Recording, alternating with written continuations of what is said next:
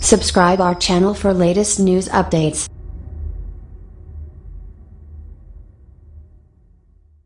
North Korea shows off latest missile in massive show of force before Winter Olympics. North Korea has used a military parade on the eve of the Winter Olympics to show off its latest intercontinental ballistic missile, ICBM, which Pyongyang claims has the range to target the entire mainland United States as well as Britain. In a massive show of force ahead of the iconic sporting event, Kim Jong-un's regime rolled out the Hwasong-15 rockets and their mobile launchers alongside some 13,000 troops. The rogue state says the weapon is its most powerful to date, and experts believe the ICBM has a range of around 8,077 miles, 13,000 kilometers. Other hardware on parade on Kim Il-sung Square included tanks, artillery pieces, and anti-aircraft guns. North Korean leader Kim reviewed the display of military might, the first to take place since April last year, from a balcony above the plaza. Footage from today's parade shows at least 4 of the 18-wheel launchers being driven through Pyongyang.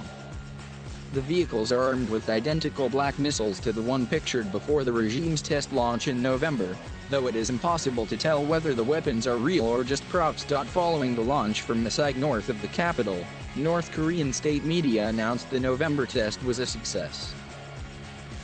Experts disagree over whether Kim's regime already has the means to mount a miniaturist nuclear warhead on the missile, though there is a consensus the reclusive state will eventually develop the capacity. The parade came on the same day the North announced it has no intention of meeting with officials from the U.S. during the Games at Pyeongchang in South Korea, which open on Friday just 50 miles from the heavily armed border separating the two Koreas. There had been hopes the event would provide a chance for senior figures from the Kim regime to open up a dialogue with U.S. representatives, if only on the sidelines.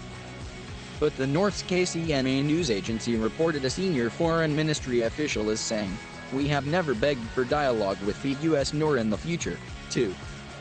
Explicitly speaking, we have no intention to meet with the U.S. side during the stay in South Korea.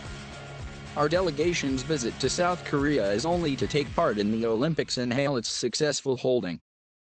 However, Seoul has hinted at attempting to forge closer relations with Pyongyang, saying today the South would be open to discussing resuming tours to North Korea's Mount Kumgang once the security of tourists was guaranteed and conditions relating to North Korea's nuclear program were met.